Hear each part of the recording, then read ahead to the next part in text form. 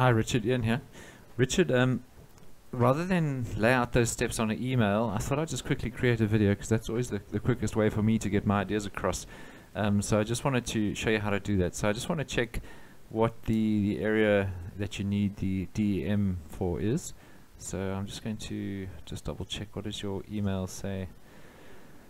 Okay, I'm going to drag this off to the side, and then I just want to go and identify those tiles in QGIS.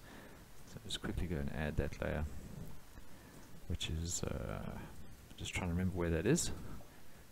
It's on my system here somewhere, and I think it's South Africa. It's a shape file, and it is Tobos. There we go. Alright, so if I have a look at this, where are my tile names? There we go, tile names. And it was 29 CB. So 29. Okay, so we go CB, 29 CB, so it's that one. CD, DA, DC. CD, DA, CD, DA. CDDA and DC. Where's that one? DC. Okay, there we go. So let's see. There they are there. So let's just zoom to those. Right, so this is the area you need. So I just want to take this call. Okay, so what I want to do is just check what my background layers are here, or where it is. I think you said Underberg, but let me just double check that so that when I download the online tiles, I can be in the right place. I'll just quickly label this so I can make sure I got the right tiles. Yeah, that looks alright.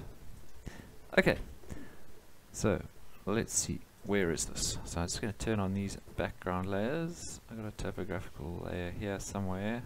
I like this one. Let's just turn those off. Okay, so there's the escarpment, I'm guessing. Underberg, right on Underberg there. Okay. Alright, so this entire area might be covered by one tile. So it's a 30m SRTM, which is that shuttle radar topography model or something like that. And so I need to go and find that. So let me just show you where that is, what the web link to that is. So I've kept a little text file that will just reminds me what the links are. So anyway, so yeah, this shuttle radar topography mission. So here is, that's just a little explanation of what that mission is about. But the actual download link is this download link here, and I will send this to you in an email, so you'll have these links in the email I send you.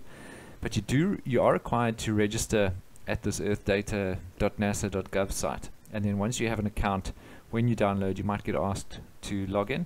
But I've already logged in, and hopefully I'm remembered. Hopefully my machine's remembered. So let me just click on this link and then go to that site. So it's this one here. Okay, that's opening in another window here. Let's go there. Okay, here it is here. So each of these little tiles has the 30m SRTMs. So we are up this way somewhere. So let's do to oh no, down here. So let's just double check. You might have a much better idea if I just check the shape. If we were down, where is Underberg again? Have I panned off it now? I might have just panned off it. Just double check where those areas are. It was 29 DC, this one, these ones here. Okay, there's Underberg, yes. Okay, so if I have a look, let's just scroll out a little bit. Just color those up so I can see. So there's Lesotho. It's basically this little portion here. So let's see if that tile is covered. This whole section here. So this entire tile will more than cover your area.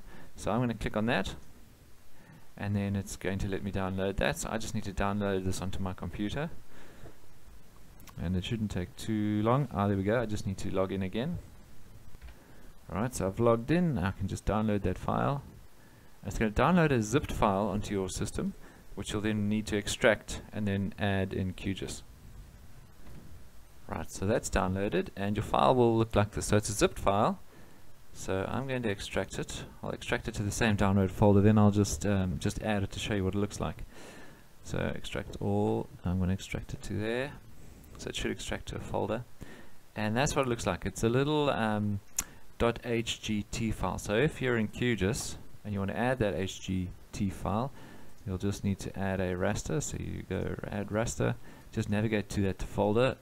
In my case, it's the download folder. Your folder could be any folder that you download or moved it to. So it's this one, and that's HGT. So let's open that, add and close, and there we go. So let's just stick this on top, make this slightly transparent so I can see the data underneath it. I'll just make this 50 so I can see through it. There we go. Okay, so there we go. So we have the 30-meter grid, or DEM, for that entire area, which more than covers your area if your portion of the area you're looking at is Underberg. Then obviously if you're looking for stuff down here, you'll need to go and download the corresponding tile for that.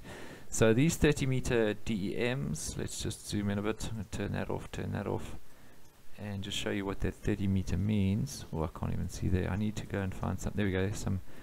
Some more contrasting images, cells at least. So they are 30 meters by 30 meters, and then each of these is its own elevation file. There we go. Okay, so there you go. And then once you got that up and running, you can extract data. So if you wanted to go ahead, you can use the extraction, extract by extent. You can select an area on the canvas, and then you just say, okay, I just want to see that, and I'm just going to create a temporary file, run that, close. There we go. So now we've just got that area that's selected, and then you can do all your other stuff if you want to. So from here you can run your slope analysis, you can do a hillshade, slope, you can do aspect, you can also do your hydrological modeling, all that kind of stuff. So hopefully with me showing you where that 30-meter SRTM is, you'll be able to extract some stuff and find it useful for your work that you're doing.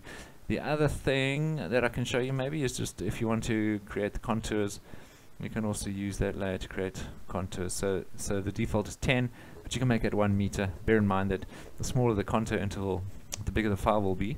So let's just leave that as 10 and then run it to create a temporary file and show you what that might look like. So if you did want to extract the contours to overlay on your data, you could do this. And that's finished, so I can close that down, and it would look something like that. Okay, so there's my, according to the 30-meter SRTM that I've downloaded and the contours that I've then extracted, that's what it would look like. I could then do all sorts of stuff now. Maybe color this up, graduated, let's color it up by the elevation file. And what are the different options here? Let's just go spectral, see what that looks like. Classify, let maybe make these 20 classes. So now my lower levels are red, my higher levels are bluish. Okay, so you can see this is a valley, that's a ridge, etc. But then that's, I mean, you'll be doing your own sort of queries with the data, but that's just where it is. So if you manage to get on with that, I'll be happy to hear about it. Otherwise, give me a shout if you have any issues. Cheers.